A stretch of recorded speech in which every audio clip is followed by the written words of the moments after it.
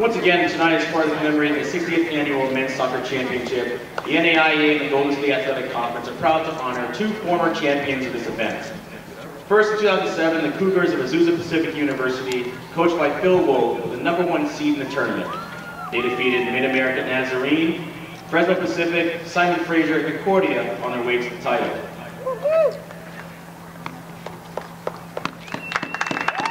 Members of the Azusa Pacific team in attendance tonight are Dave Bloomquist, Eric Winblad, James Crawford, Ashton Vanahashmi, Derek Carcass, Tyler Stromberg, and Robert James.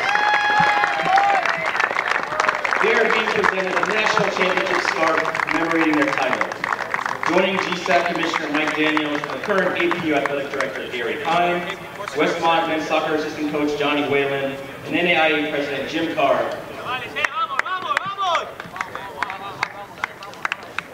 Also tonight, in 1972, the Westmont College Warriors, coached by Russ Carr, defeated Fredonia and Quincy on the way to the national championship game.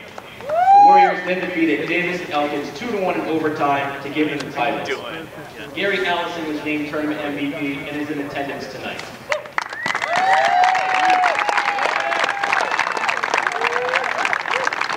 Along with Mr. Allison are Bill Crawford, Tom Dawson, Raymond DeVries, Loyal McCoy, Dave Rice, Tim Quick, Ken Reidiker, Paul Tangenfeld, and Jean-Paul Barrios. Yeah! Let's have a round of applause for both former national championship teams.